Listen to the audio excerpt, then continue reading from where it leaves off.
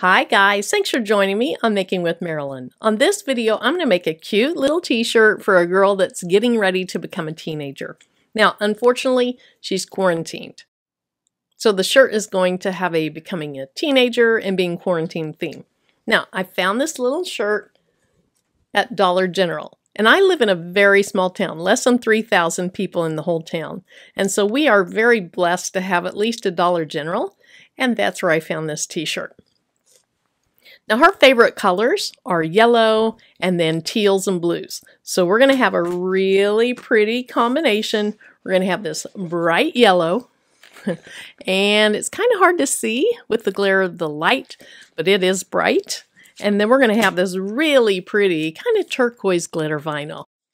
So you're going to have the gray, the turquoise, and then some accents in this yellow. Now, in addition to the HTV and the shirt, I'm going to use my Cricut Standard Grip Mat, a Teflon sheet, my heat press, and some various tools. I have my brayer, my scissors, and this little weeding tool. In addition, I'm going to use my computer, Cricut Design Space, and my Cricut Maker. Now, my friend called me, and her daughter, who's getting ready to turn 13, is quarantined right now. And so she sent me a picture. It looked kind of like this top 2/3 of the design that I have here. And she said, "Can you make this?" And I said, "Of course I can." And then we added this little hashtag saying here. So let me show you how I made this. We're just going to start over. Okay, we're going to click on text. And I'm going to type out 13. And the font that I used is called Starfish. So I'll go up here to search fonts and I'll just type in Starfish. And it's right here. So the first thing I want to do is start decreasing my letter spacing. Okay, now you see that the letters come together in some areas, but not others. So the EEN looks pretty good. Once I have something that starts to look good, I go ahead and hit Ungroup. Now this little E needs to move over a little bit. I guess the N could move over just a little bit, but that looks pretty good. So I'll go ahead and select those 3 letters and group those together. Now I can move those over to the T, and then I'll just move everything by hand.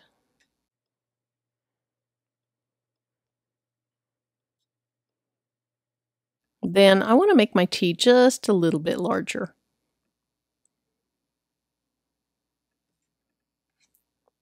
Okay, that looks good, so I'll go ahead and select all of that, and I'll weld it together, and then let's just pick some new colors. Let's go with a red. Then the next thing that I typed was the word and I did all caps. And for this one, I changed it. Let's go up here to Apple SD Gothic. There it is, Apple SD Gothic Neo. And then we're going to change that a different color. It really doesn't matter what color I go with, but let's go with a purple. All right, so my 13 needs to be quite a bit larger. And then I have the word and. Then the next thing I'm going to type is the quarren and then ED. And for that, I use the Starfish font again. So I'll click on text. I'm going to go back and find Starfish again. All right, let's get it off the red so we can see it better. So again, we're just going to decrease the letter spacing. Okay, some of these letters look pretty good, some don't. So I'm going to select the E and the D. Oh, I have to ungroup it first. There we go. I'll select the E and the D. Let's move those away. And then I can see that the D needs to be closer to the E. So I have those the way I want those. So I'll select both of those and I'll weld. Now my R needs to come over. Pretty much everything to the left of where I'm working now needs to come over. Let's move this U down just a little bit and then the Q down just a little bit. Okay, so I'll select all these letters. Whoops, I don't want 13. So if I have that problem, I can just select my letters, hold the command down, and just click on the letter. Then I'll go ahead and weld those. Now in the theme I'm using, this would also be purple. And it would go just about right there. It needs to be a lot larger.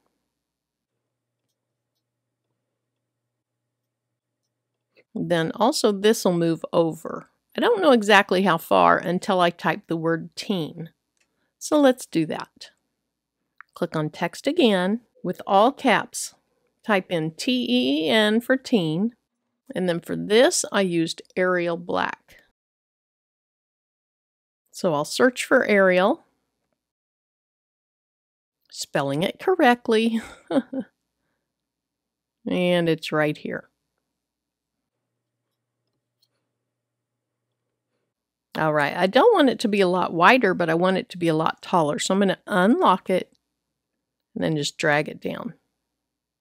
And I'll go a little bit bigger. All right, let's move that over into place. And then that, in my theme, would match the red. Then the last thing I want to do is add this hashtag 13th birthday. And for that, I also use the Apple SD Gothic. So let's go back to text. I'll do the number sign and then 13th birthday. I'll go up to change the font. And again, I'm going to search for Apple. And it's right here, Apple SD Gothic Neo.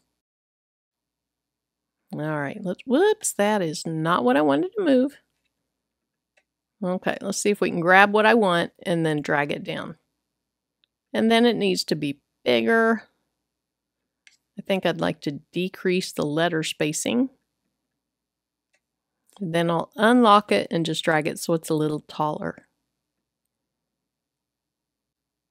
Now I want that to be red, so I'll go up here to the color and select red. Then I'm just going to play with these and kind of get them where I really like them. I want the 13 to be bigger. And then I want to make sure that this word quarantined is pretty close to centered under the 13. And I can tell right now it's really not. It needs to go to the left a little bit. So I'll just select each part of that. And I want the red teen to actually cover over the tail of the N, and then I'll move the ED over. Okay, so that's pretty much what I'm going for right there. So let me go back up to the one that I spent so much time on. Now, before I do, let me show you. If I come down here, let me show you what happens if I click Make It. Okay, so this red layer is all over the place. And so is the purple layer. So before you can cut this, you would want to select everything in red. So I'll select 13, hold down the command, add the teen. It looks like everything else is included, but it's not. You can see over here, it's really not selected. And then add the 13th birthday. We'll attach those together. Then I want to go back and select the purple things. And if I can't select it over here, then I'll go over here and I'll click on what I want. So I have the and, hold the command down, get the quaran and the ED, and again, we'll select attach. Now what attach does is it makes it where it cuts out just the way you see it on the screen. So now let's click Make It, and I'll show you the red screen, looks good, and the purple screen. And of course I would lay this where it needs to be on the shirt. For now I'm going to cancel that because I spent so much time getting this exactly the way I wanted it that I'm going to actually cut the blue and the yellow. So I am going to click Make It, and I'm going to go to my blue layer. I need to make sure I mirror it. I'll go to my yellow layer and I'll mirror it. All right, I want to start with my glitter though. So I have my blue layer selected. I'm going to click Continue.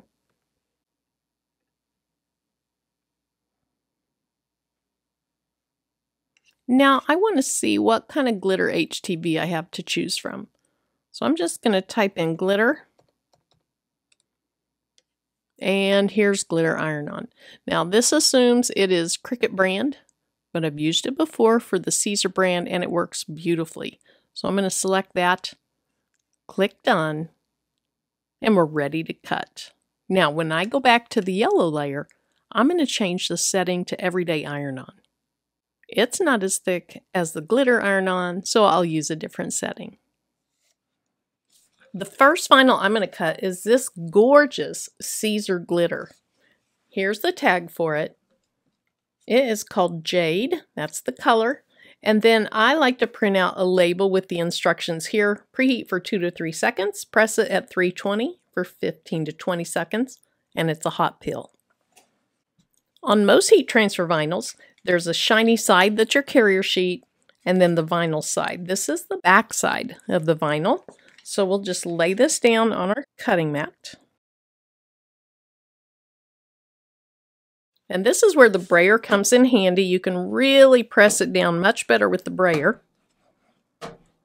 A rolling pin would work as well.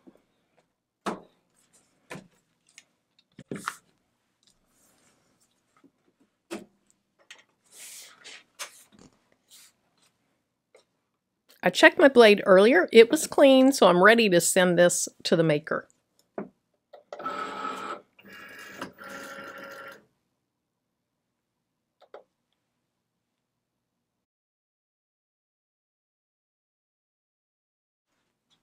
All right, I'll go ahead and unload this, and then I'm going to walk back over to my computer and change the setting for the yellow HTV to Everyday Iron-On.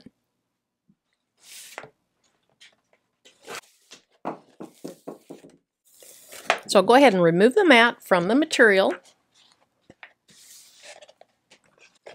Then once again, I'm going to place my material pretty side down.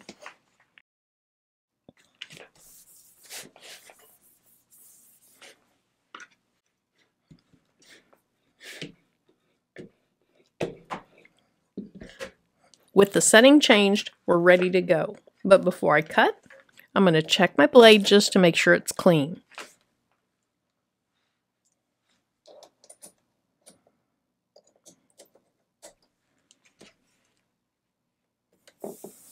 Okay, everything's ready, so I'll go ahead and load my material. And then when the C's flashing, we're ready to cut. Okay, we're done with the machine, so I can go ahead and close that up. And then once again, I'll just remove the cutting mat from the material. Okay, so it's time to weed our vinyl, and I really hate to waste a lot of vinyl, so I'm going to cut tightly around my design. Now just be careful though, because it's kind of hard to tell sometimes where your design is.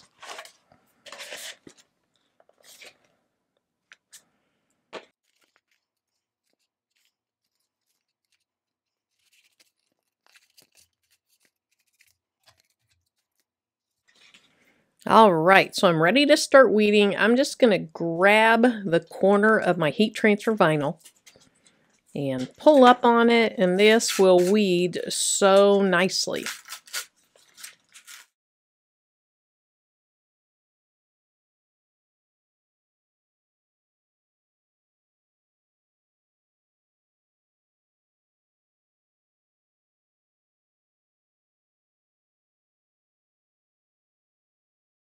Okay, so to see what else we need to weed, I just turn it over and look at it.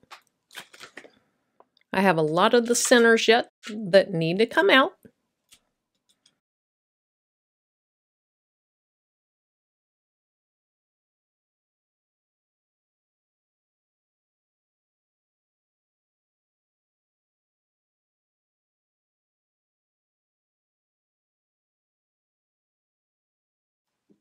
All right, now I told you to be careful, and I realize that I accidentally cut away my hashtag 13th birthday. So that is not a good move to make.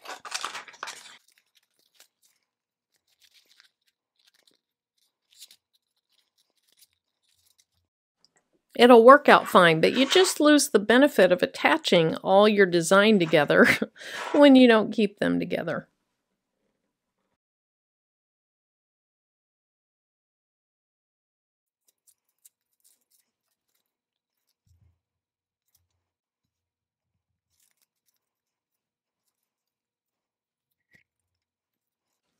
Okay, so I have that piece done, and you can see how beautiful this vinyl is.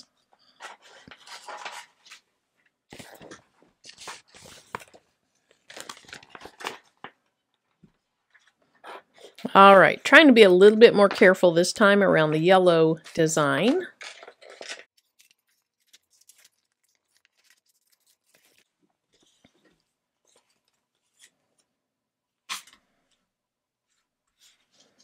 So again, I'm just going to lift up on a corner.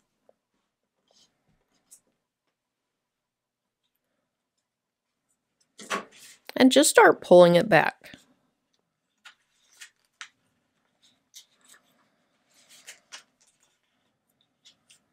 This is the wonderful thing about most heat transfer vinyls is they are really, really easy to weed.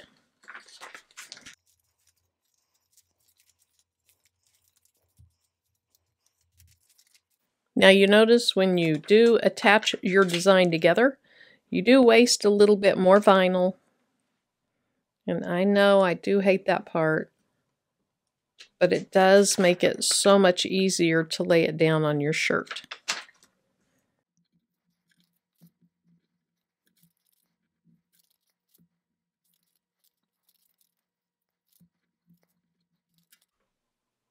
All right, so we are ready to set this on our shirt and begin the press. Okay, I'm preheating my press, and in looking at my two materials, I don't know if you can see this, but the glitter takes more heat. The glitter is 320 for 15 to 20 seconds, and it's a hot pill. So I'll lay that down first. And then the solid is 285 to 305. It's hot or cold. So I'll lay that down second. My heat press is preheating, so once it gets up to temperature, we'll start our press. Now, earlier today, after I bought my shirt, I went ahead and put hot water on it, threw it in the dryer, got it nice and dry. Then I came upstairs and I actually pressed it under my heat press to get any remaining moisture out. I'd rather have my shirt shrink before I put my HTV on rather than after, because the HTV is not going to shrink with it. Now we're getting close to being at temperature, so I'm going to go ahead and put the shirt under and preheat it for 2 to 3 seconds.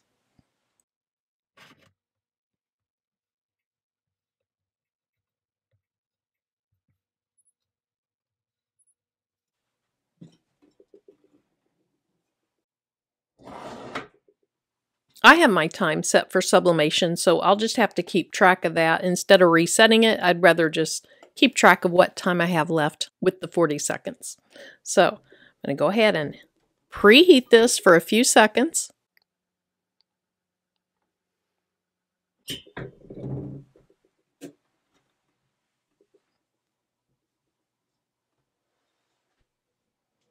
Now to find the middle of my design, I'm just going to fold it in two and put a crease here.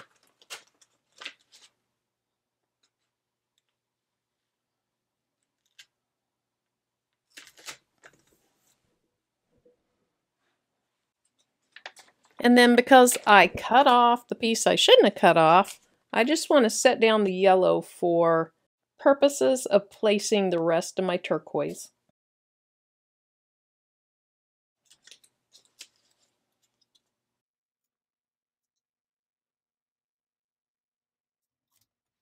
Now I have one issue here. I should have probably sliced this in Cricut Design Space. You're not supposed to put anything on top of glitter HTV. So when the time comes to put this down, I'll actually just use a knife blade or scissors or something and cut this tail away, because it really should be behind it if I'm truly going to layer it. Okay, so really take your time in looking at this. And for example, I see that I failed to weed the middle out of my D. So I need to pull that up. Okay, and then I had another one. Let's see, where was it? Oh, the middle of my H. So don't get in too big of a hurry like I just did, and really check it before you add any heat to your design. All right, so we need to pull off the yellow layer.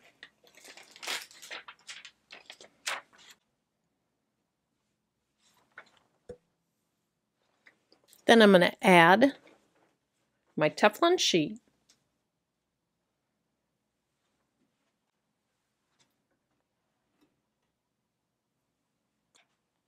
Now I see I don't have this set right. I need to have this at 320.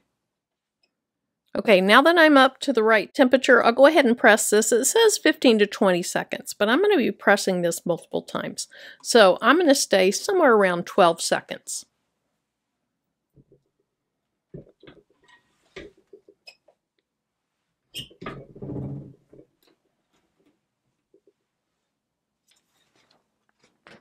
Now the glitter was a hot peel, so I can go ahead and see if that'll come off. If it won't come off yet, I'll lay it back down for just a little bit longer.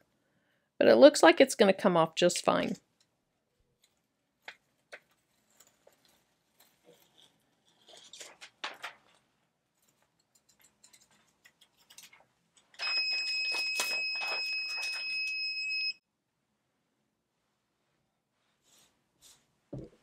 Okay, that is pretty. So let's go ahead and put down our yellow layer.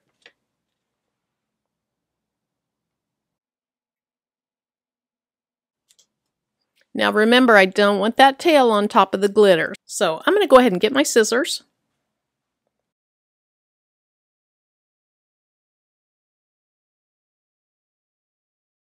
Okay, and we just cut that away. Like I said earlier, it would have been better if I sliced that off in Cricut Design Space, but this way works too.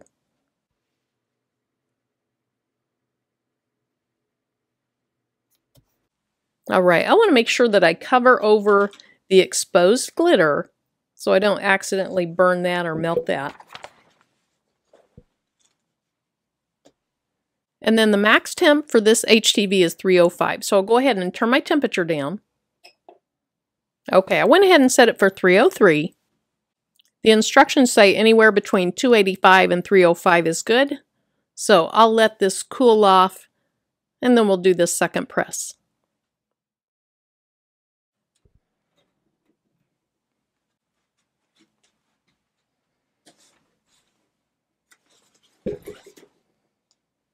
Okay, here's the design we have. I think that looks good, so I'll go ahead and put that on my press.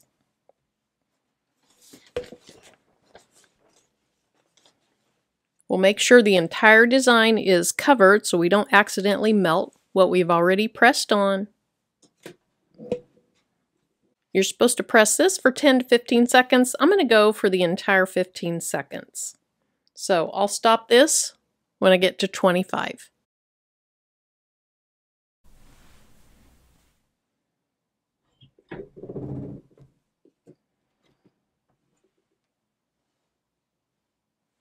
Now the instructions say this is a hot or a cold peel. What I have found in the past is it does better as a cold peel. So I'm going to let this cool down. Okay, I think that's cooled off enough. It's just that sometimes vinyl can be stretchy and you don't want to pull the carrier sheet off and stretch the vinyl. Once it's cooled off, it's less apt to be stretchy. So I'm going to remove this backing.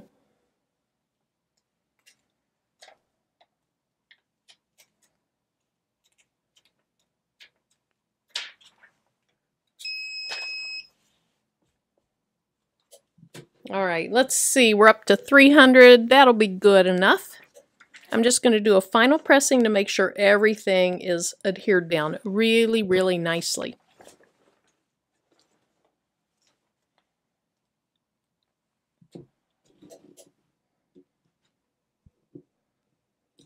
So on the final press, I'm going to go for about 10 to 12 seconds.